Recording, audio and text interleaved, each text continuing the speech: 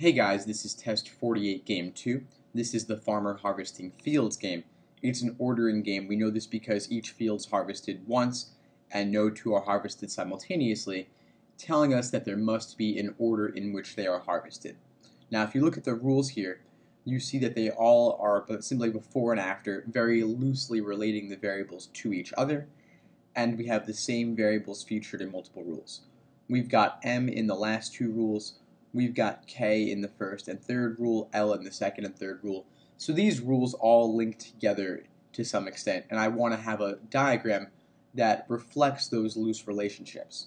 So I'm going to use the branching or dash system, whatever you want to call it. We've got P and G each before K, so I'm going to put down P and G each coming to the left of K, meaning they are earlier than it. Next, we've got a rule mentioning L, H, L, and J, all of which are new variables, so I would skip this rule and come back to it later when we can more easily link it to what we already have, creating a big web of relationships ideally. Next, we see K is before M, but after L. So K is to the left of M and is later than L, so L is before it.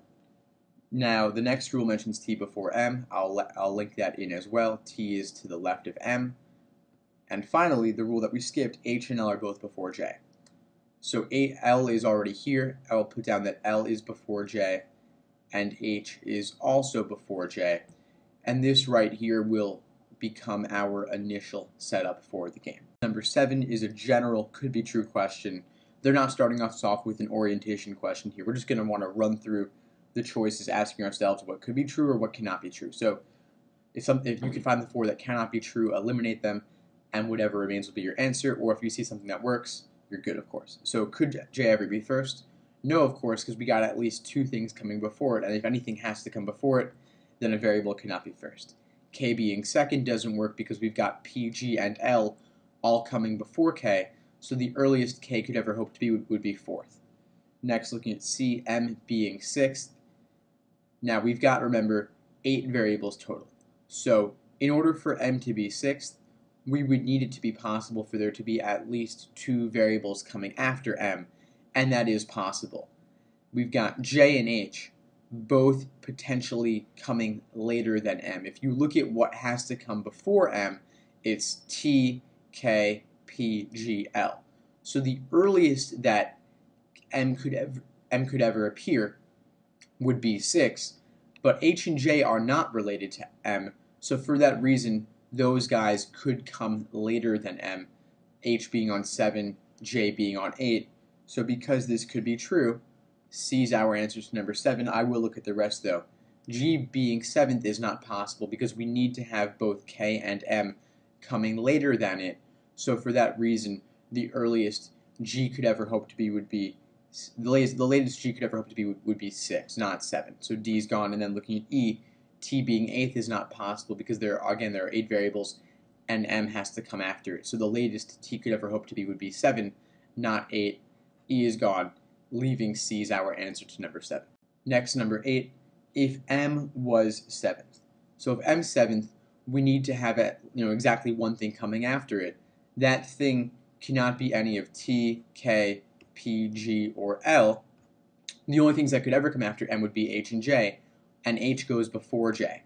So for that reason, we couldn't have M 7th, H 8th, and J 9th because there is no 9th. There are only 8 variables. So we would need to have J coming after M because we only have room for one thing to come after M, and H would require J even later than it. So for that reason, J would need to come on 8. So for that reason, J could not be 5th in such a circumstance, and B is our answer to number 8. Next, number 9.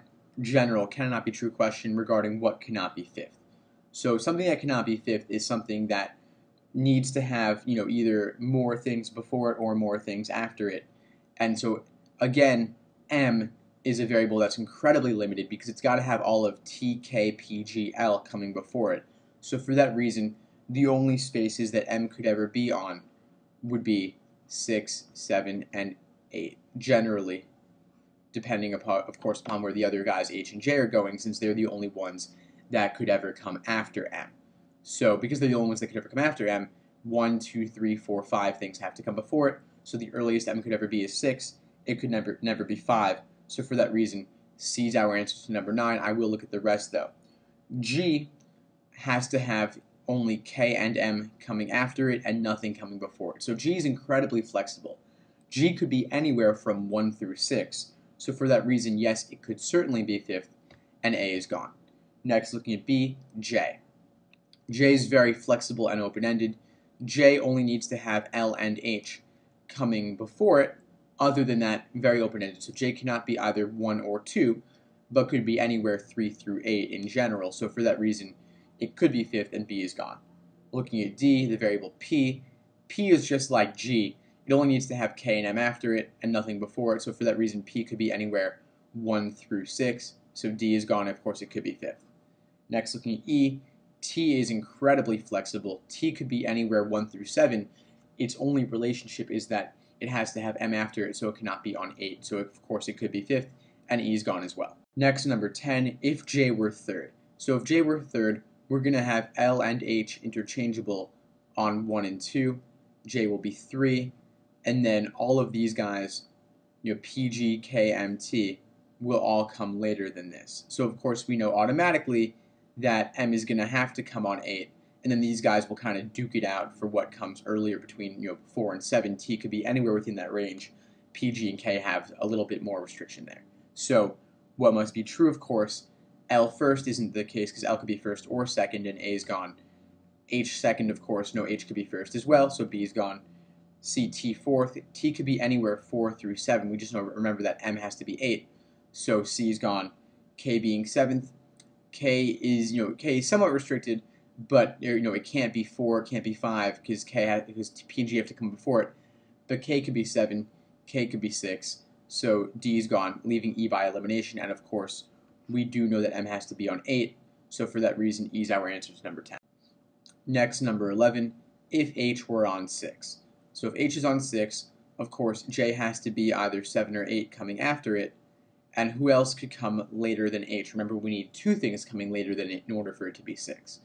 Well, M, right? M can very easily come towards the end, but it has certain things that have to go before it. T, K, P, G, L couldn't be that solo thing coming. Oh, they couldn't be that solo thing coming after H along with J, because L also has to go before K and M, so L couldn't be it going on 7 or 8, and K has things before it, T has things before it, so M is the only other thing that could come after H. So for that reason, we're going to have H on 6, J and M interchangeable on 7 and 8, and then everybody else would have to come earlier than this. So what must be true? G before T? No, their relationship is still ambiguous, so A is gone. It's not affected by this. H coming before K? No, K is coming earlier than H, so it's certainly not H before K, and B is gone. Next, looking at C, J before M. J and M are interchangeable. We don't really know how that's going to play out, so C is gone. Looking at D, K before J. J is on either 7 or 8. K can come before H on, K has to come before H on 6, so yes, K is before J, and D is our answer to number 11. I will look at E though. T before K, their relationship is ambiguous, so that's not a must, and E is gone. Next, number 12, if L was on 5.